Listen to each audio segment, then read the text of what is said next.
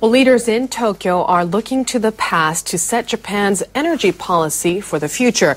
They're preparing to sign off on a plan that will commit the country once again to nuclear power. The move marks a major turnaround from a promise by their predecessors to create a nuclear-free society. NHK World's Mayu Yoshida has the story. Officials at the Industry Ministry review the Basic Energy Plan every 3 years. The document sets the guideline for Japan's mid to long-term energy policy. The officials published a draft of the latest plan earlier this month. The government is likely to finalize it in January. The draft describes oil and liquefied natural gas as important power sources, but it also says nuclear power would belong to a fundamental category of energy known as the baseload. The plan says renewable energy is promising, but not cost-efficient. It pledges to decrease Japan's reliance on nuclear power, but it also praises the energy source for being cost-efficient, stable, and helping to cut carbon emissions. The draft advocates restarting nuclear reactors as long as they meet strict safety standards. The government will restart reactors after making sure they're safe. The Basic Energy Plan reflects Prime Minister Shinzo Abe's resolve to ditch a promise made by the previous administration. That government, led by the Democratic Party of Japan, vowed to end the country's reliance on nuclear power by the 2030s. It made the decision in the wake of the 2011 disaster at the Fukushima Daiichi nuclear power plant.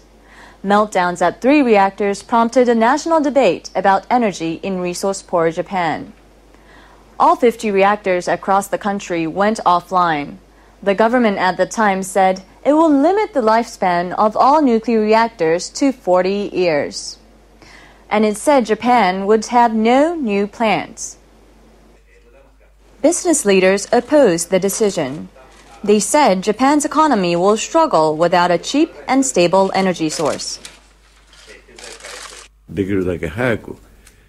We need to ensure the safety of reactors as quickly as possible and accelerate the return to nuclear power.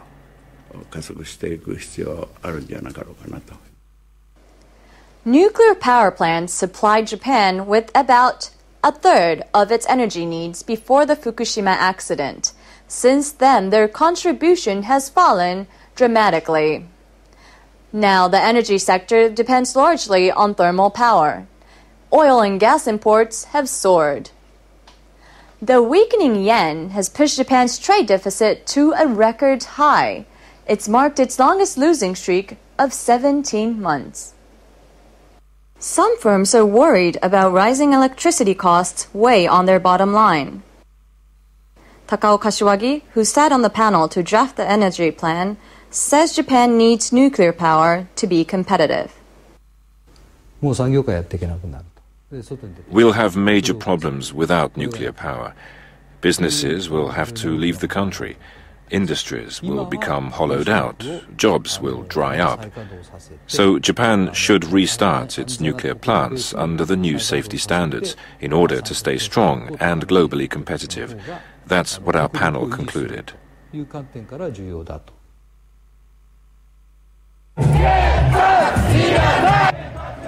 But the Japanese public remains wary.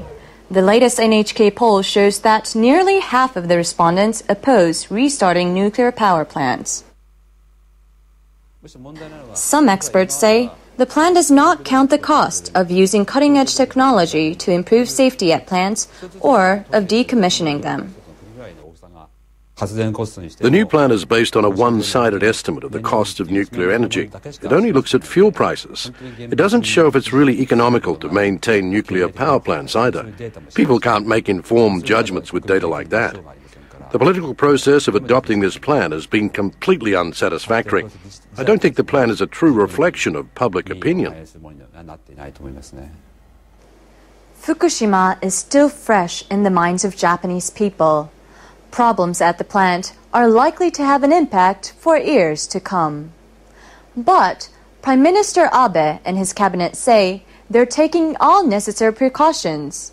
They plan to press on and make nuclear energy a pillar of Japan's economic growth as it charts a path to recovery.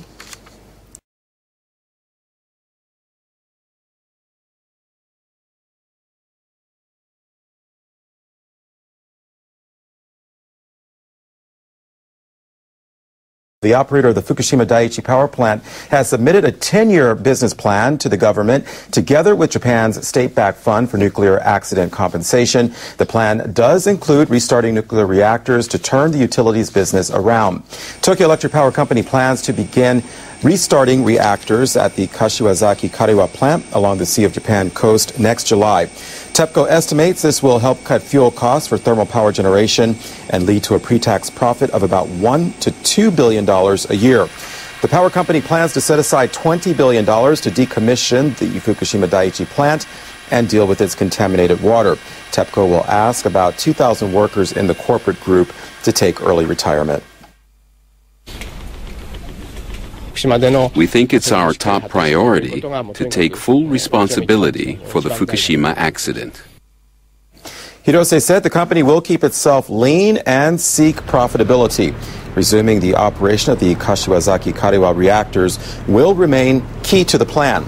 But these reactors can be restarted only after government safety inspections and approval by local authorities. There's still a possibility that the reactors may not go back online. A Japanese power company wants to restart a nuclear reactor damaged by the 2011 earthquake and tsunami. Tohoku Electric has applied for a government safety screening of the reactor at its Onagawa plant in northeastern Japan. A fire broke out at the plant when the quake hit. The tsunami damaged some of the plant's emergency generators.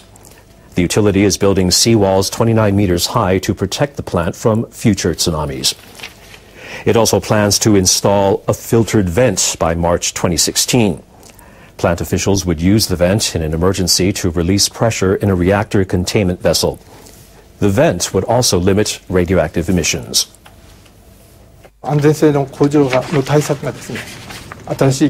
want to prove that our safety measures meet the new standards set by the Nuclear Regulation Authority. Actually, we're doing more than that. We want local people to know that. We want to dispel their anxiety about the safety of the plant. Utilities have submitted safety screening applications for 8 other plants since July. Those plants were not damaged by the quake and tsunami. All reactors in Japan are now offline.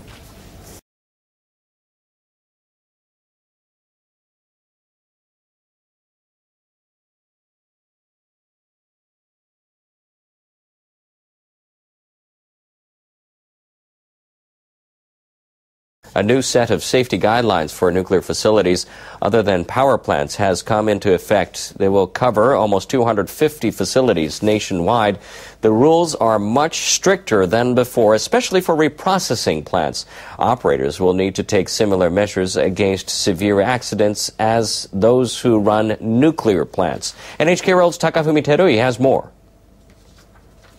In total, 248 facilities across Japan will be subject to the measures. The new rules apply to nuclear facilities, such as a nuclear fuel fabrication facility in Tokai, Ibaraki Prefecture. Japan's nuclear regulatory body, the NRA, approved the rules last month in response to the 2011 accident at the Fukushima Daiichi nuclear power plant. The new safety standards were laid down considering Japan's environmental conditions and other difficulties. I think they are strict enough. The severity of the requirements varies according to the type of facility. For instance, Kyoto University's research reactor in Osaka is required to take measures to prevent accidental emissions of radioactive materials. The NRA's personnel will regularly carry out inspections. The strictest rules apply to 2 reprocessing plants and 7 fuel fabrication facilities.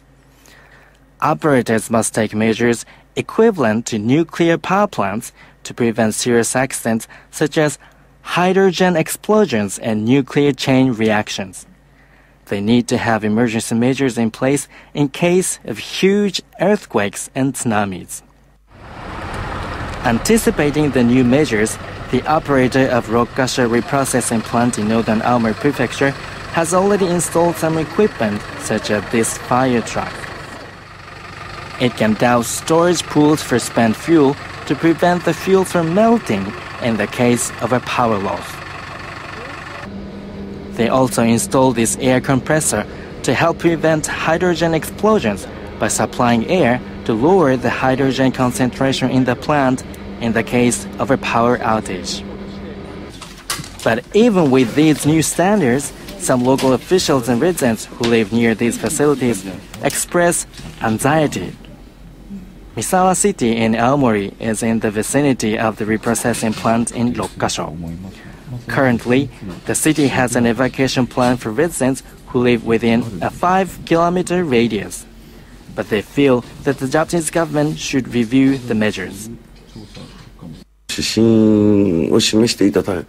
We hope the government will announce the guidelines as soon as possible. Then we can start drawing up the new evacuation plan.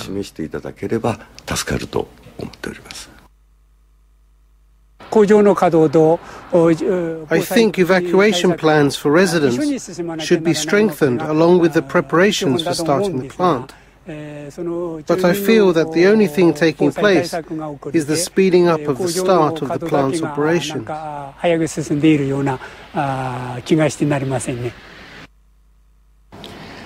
The accident at Fukushima Daiichi shook the nation. Even with the new, stricter regulations, the anxieties of people living close to nuclear-related facilities have not been entirely quelled, and more steps need to be taken. Takafumi Terui, NHK World, Tokyo. Japan's meteorological agency says there were more than 2,300 noticeable earthquakes in Japan this year. That's lower than last year's tally, but still higher than the annual average before the March 2011 quake. Agency officials say they categorized 2,366 tremors as noticeable earthquakes by December 29th this year. That's down from over 3,000 last year and from more than 10,000 in 2011. In April, a magnitude 6.3 quake shook Awaji Island in Hyogo Prefecture. That was for the first time in 2 years that they observed an intensity of 6- on the Japanese seismic scale of 0 to 7. And in October, a magnitude 7.1 quake off Fukushima Prefecture prompted officials to issue a tsunami advisory. Meteorological agency officials say the March 2011 earthquake is still producing aftershocks. They're urging people to be prepared for a major quake. The people at the agency have also added up the number of typhoons and tropical storms. They say there were 31 over the past year. The officials say 14 of the storms affected Japan. 9 of those approached or hit in autumn. That equals the seasonal record set in 1966. Severe tropical storm Mani hit western Japan in September and caused serious damage. The next month, a typhoon Wipa triggered landslides on an island south of Tokyo. 36 people died. Agency experts said high pressure over the Pacific Ocean and unusually weak westerly winds drove the storms toward Japan.